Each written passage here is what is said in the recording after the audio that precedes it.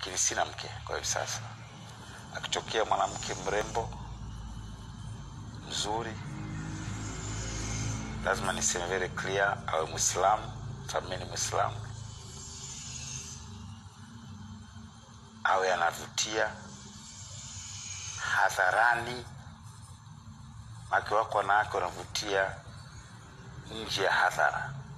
Mimi nataka mwanamke anayevutia kwanza hadharani. Mke wa msemaji wa mabingwa wa nchi lazima awe anavutia hadharani kwanza. Kwa hiyo pamoja na Uislamu wake, lakini kigezo awe anavutia hadharani. Sababu atakuwa anaonekana mara kwa mara, kamera zitakuwa zinamfuata. Ni mke wa msemaji mkubwa, kwa hiyo akionekana jambo lolote, mke wa Haji, hasa nichukue mtu tu hivi. Kwa hiyo ikijaliwa kumpata, nitekee mkinai nafsi yangu, basi inshallah tamuoa.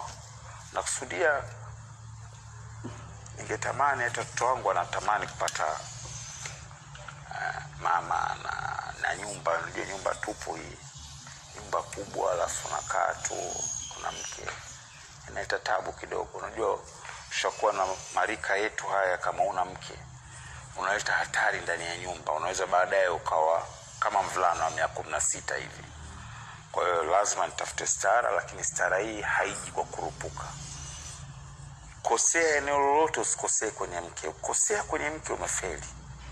Kwa hiyo pamoja na urembo, pamoja na Uislamu wake, pamoja na sifa zake nilizozitaja, lakini niridhike kwamba kwanza nampenda moyoni, lakini pia niridhike kwamba anakuja akijua mimi ni baba wa watoto 3. Na yeye anakuja hapa kama mama. Haji tu kama mke, ajue kabisa mimi nina watoto 3. Guys, kwa hiyo napata mwanamke ambaye kusema kweli sio tu mwanamke hivi, lakini lazima ajue value ya kuwa mke wa mtu maarufu, ajue heshima yake, ajue atakapojikwaa yeye basi ndio nimeteleza na mimi tumeanguka wote.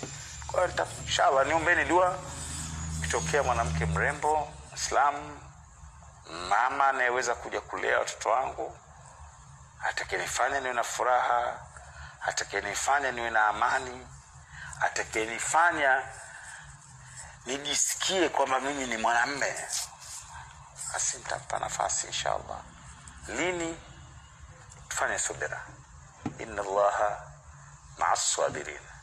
Hakika Mwenyezi Mungu yupo pamoja na mwenye kusubiri.